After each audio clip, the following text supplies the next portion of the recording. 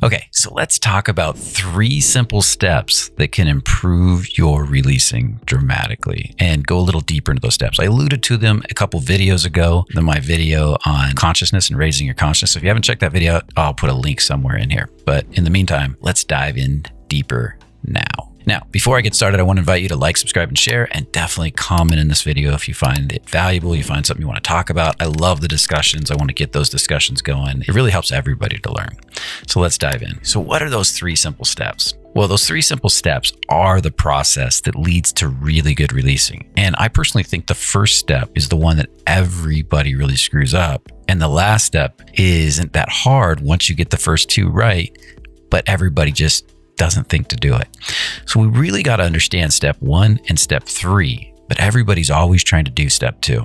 So what is it? Step 1, let's dive right in.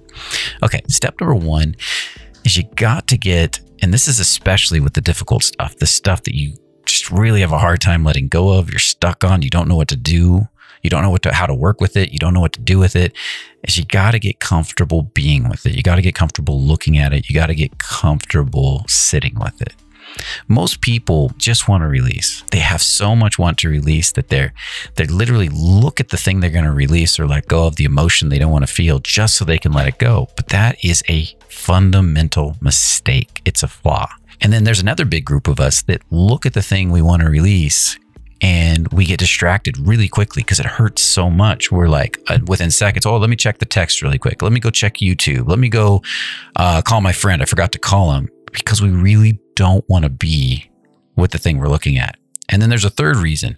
We go to look at it and it's just elusive. Like you can barely feel it. It's so repressed deep into the subconscious mind. It's like, I don't feel anything. When it comes to approaching women, I don't have any fear. I don't feel anything. But when I go to approach them, I can't do it, but I don't really feel anything. And I'm sure a lot of you can relate to that. And if some of you can relate to that last one, definitely put a comment in the video.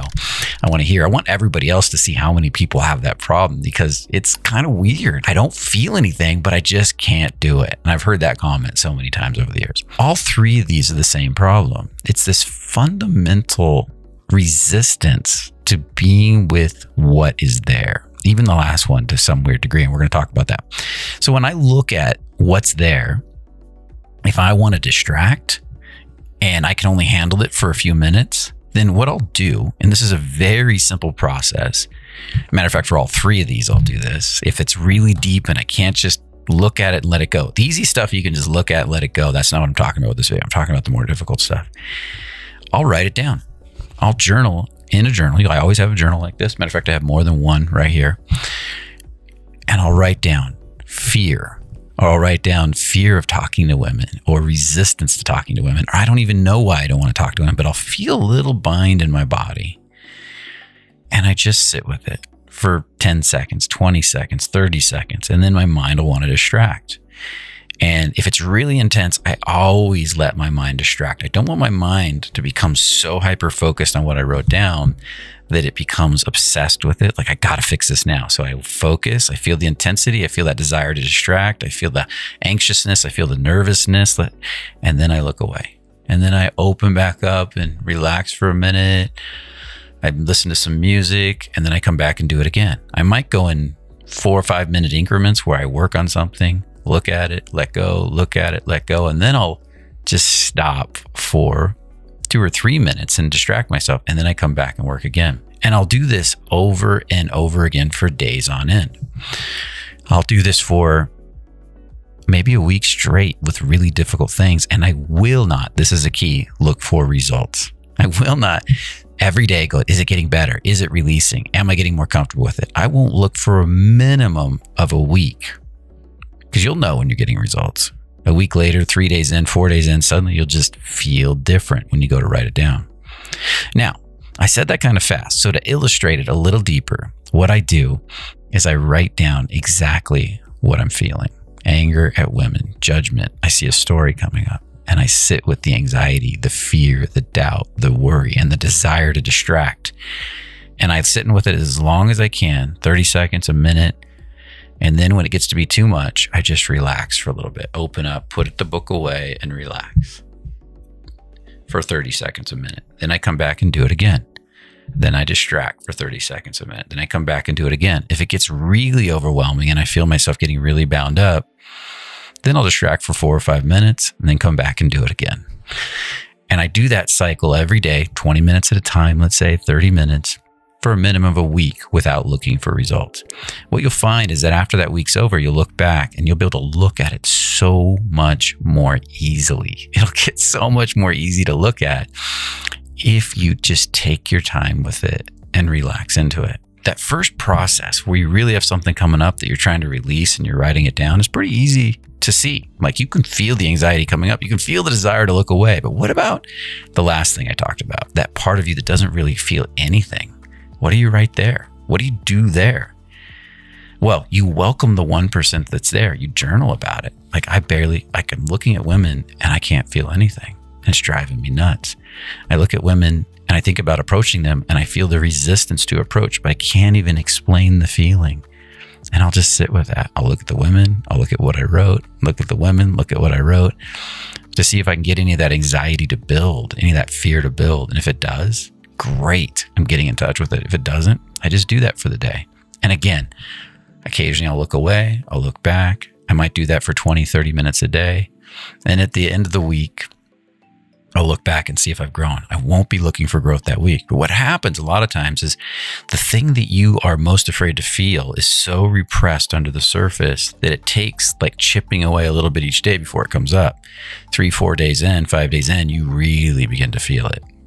And then you go through and you can start to release all that feeling that's come up, or get in touch with it. Welcome, not release. Welcome all that feeling. That's step number 1, is getting in touch with the feeling, getting comfortable with it over a week, sometimes over a month if it's really intense, and not looking back for a month. Just like a workout. I'm not going to change my workout routine in 4 weeks or 6 weeks. I'm not even going to look for results. And then in 4 to 6 weeks, I'll reweigh myself, redo my body fat, do everything, and see how much I've grown.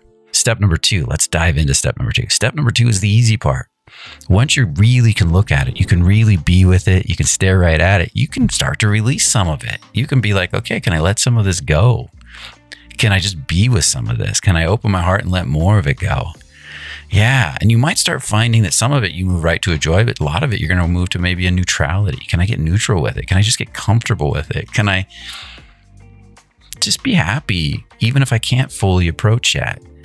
Can I just let go of more of the anxiety? Maybe I feel like there's a little urge to approach now, or a little urge to talk to women or go on dates, but it's not strong yet, but I'm comfortable with it now. I can look right at it. I can see it for what it is. That's step number 2.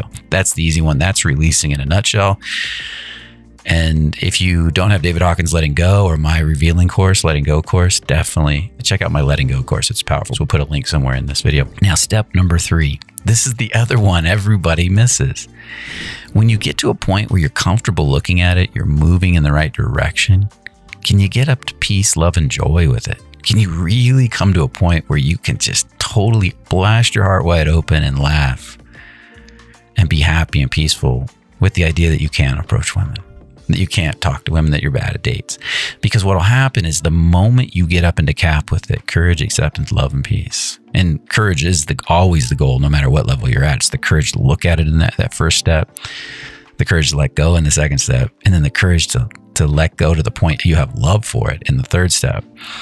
When you can get to that stage, then the answers will show themselves. As soon as you're like, yeah, I'm okay with not approaching. I'm confident. I can fuck, who cares? It's just fucking life, right? It's beautiful. But wait, here's an idea. And suddenly you're meeting women. Suddenly you're like, wait a minute. I do have a little desire to go talk to her. Because at that point of total peace inside, something shifts. When you don't care anymore, one way or another, the answers always show themselves. Or maybe the perfect woman just walks right into your life, if that's what you're looking for, and shows right up, and you're like, wow, it's almost like magic. And I can't tell you how many people have experienced that with a good release. When they really get released on something, whether it's money, women, health, doesn't matter. Actually, if you've experienced that, I'd love to see a comment about it in the video, about your experience with doing some releasing or letting go, and then having a magic moment like that where everything just changed and you're like, wow, or the right person showed up, or the right situation showed up, or the money showed up.